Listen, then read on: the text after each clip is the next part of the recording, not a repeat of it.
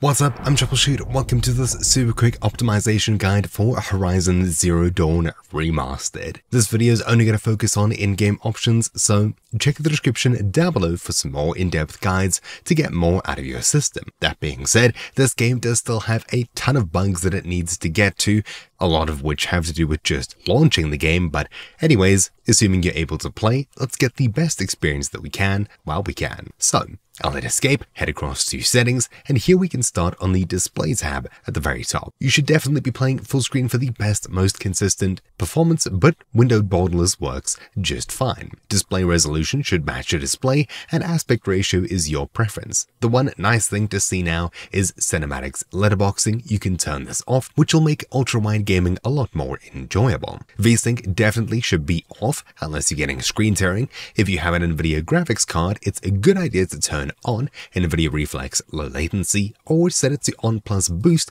if you're CPU limited. If you have an AMD GPU, AMD Radeon Anti-Lag 2 is about the same thing. Scrolling down further, HDR is your preference. If you have an HDR display, it looks great in-game. Dynamic Resolution Scaling is a target FPS number that you should be reaching, and it'll adjust your resolution to more closely match this. So it was previously at 65. If we set it to 120, for example, it'll try to lower the in-game options to get us closer to this number, but for me at least on a 3080 Ti at 2K, I'm struggling to reach anything above 70 FPS without default options, which is probably pretty much all maxed out. While you can play with a dynamic resolution, I'd recommend setting this all the way down to off and instead manually setting your upscaling and frame generation options here. So we have DLSS 3, AMD FSR 3, XeSS, or off. I'd recommend DLSS on NVIDIA GPUs, otherwise AMD FSR 3 on everything else, and of course,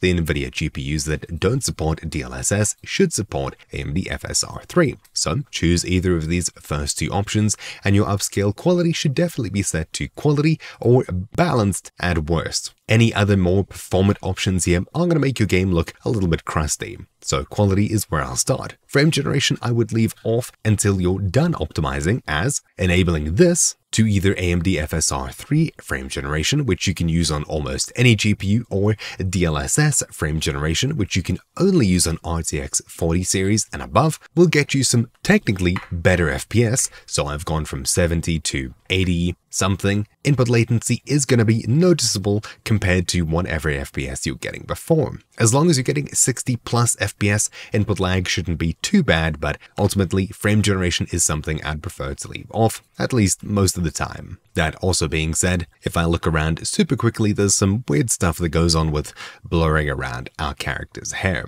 Anyways, settings, display, we're practically done here. Let's move on to the graphics tab where we'll get most of our performance. I'll start by lowering the preset all the way down to the lowest possible option, and we'll tab back into our game to see what our maximum FPS is. This game will likely leave you CPU limited if you drop everything down to the lowest possible setting, especially with more powerful graphics cards. Whatever FPS you're getting with the lowest possible setting here is probably as high as things are going to go. You'll need to use frame generation to push it any higher. So, with that being said, let's raise some options to make the game look better without losing too much, if any, FPS. Texture quality is usually one that you can crank completely for free. If you have the absolute lowest spec graphics card, set it down to low.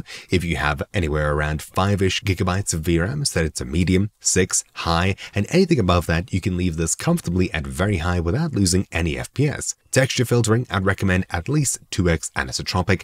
If not the default of 16x, you shouldn't see any performance impact. The game will just look a little bit better. If we tab back in, yeah, we haven't lost many FPS, if any at all. And of course, the game with better textures is going to look overall better pretty much no matter what. I've heard lots of things about 16x anisotropic filtering causing some weird graphic issues, at least on consoles, and for that reason, while I'd usually say to crank your texture quality and texture filtering, your texture filtering may cause some weird graphic issues. The rest of these options do get super in detail. Near the very top, ambient occlusion is going to make grass and things like that look quite a bit better. If you're playing for more of a cinematic look and you don't mind lower FPS, this is definitely an option you should have on, and shadow quality on low does look noticeably better than very low. But above this, you're not going to really see too much of a difference. I'd recommend leaving this on low at highest. Screen space reflections should be enabled, as water will just look a lot better. And scrolling down further, the rest of these options here I'd probably leave where they are now. If you're noticing some weird pop-in of bushes and things like that at the edge of your render distance, try raising the level of detail here. It'll use more VRAM on your graphics card, so if you have more available, this is definitely an option you should consider raising, as it'll get rid of some of that pop-in that may be noticeable. Scrolling down further, field of view is entirely your preference. While this does technically affect performance, have this to whatever you like and leave it there. At the very bottom, most of these options here are cosmetic and not too much of an impact on performance. Most of the time, I'd recommend depth of field off, just so you don't feel like you need glasses. Bloom, lens flares, and a vignette are all nice to have on. Full screen effects are also fine to have, and screen space shadows are disabled for some reason, but they also have very little impact in-game. I'd probably recommend turning this on and leaving it there. The only thing you may want to lower, especially if you're sensitive to motion sickness, is motion blur. Crank this all the way down, and your game should look noticeably better. That weird blur around the hair has completely gone away, and I think the only thing holding back you seeing from what I'm seeing is OBS lagging. The game's eating my entire GPU. Now, as we're getting 72-ish FPS, which is still reasonable, it'll probably be more if I close my 100 Chrome tabs and stop recording, but assuming you'd like some extra performance, you can pause, settings, display, and at the very bottom, enable frame generation. Now, frame generation is only available if you have the matching upscaling method above. You can technically use DLSS and FSR3 frame generation, but here it requires the same technology to be selected. So if you're going to be using FSR3 frame generation, select FSR3 as your upscaling method, unless you have an NVIDIA RTX 40 series GPU or above, in which case you'll have it set to DLSS and DLSS frame generation. Once we do this and apply, you'll see that your frame rate should be a lot smoother. It's still showing in Steam as 58, but I think it should be higher. But you can notice that there's some weird things happening with the UI, and my mouse input is noticeably laggy. Personally, I won't be using frame generation at all, even with higher FPS, but you may see better results. As for FSR3 versus DLSS, they should be about the same. There shouldn't be too much of a difference here. Not really. Now, if you want some extra quality on top of this, as in you think you're still currently CPU limited, your GPU's got more power to go with, head back to this middle section of your graphics here, and I'd recommend raising a few options. Clouds, for one, things do look quite a bit better with higher clouds, so probably up to high. Terrain quality has a small impact. As you can see, things are changing just a little bit in the difference, just a little bit in the distance. High is probably where I would leave this. And the last two options here, translucency quality and parallax occlusion mapping, these both have super low impacts on how the game looks.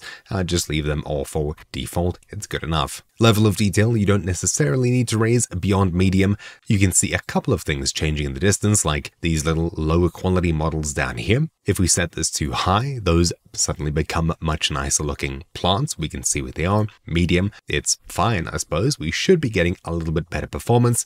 But if you have some extra performance on the table, high is probably what you'd want to leave this on, as it'll get rid of most of the lower quality models being loaded, at least within viewable distance. That's it. There's not too much more we can do here, unfortunately. The game still does need quite a bit of optimization to be done to improve itself quite a bit. It is still, well, mostly playable, at least on higher end hardware. That was a mistake. On lower end hardware, I can't be entirely too sure. I'm pretty sure you'll be GPU limited pretty much in all cases, even with the recommended, I think it's 3060. So yeah, ultimately it's kind of a mixed bag. It is super annoying that PSN is outright required to play the game. There's a couple of issues tied to that, and if you're not able to boot the game because of a PSN login issue, you can check the description down below for a workaround on that. Anyways, that's really it for this relatively quick guide. Again, you'll see better results if you optimize Windows further, for which you'll also find guides down below. Thank you for watching. My name's been Troubleshoot, and I'll see you all next time. Ciao.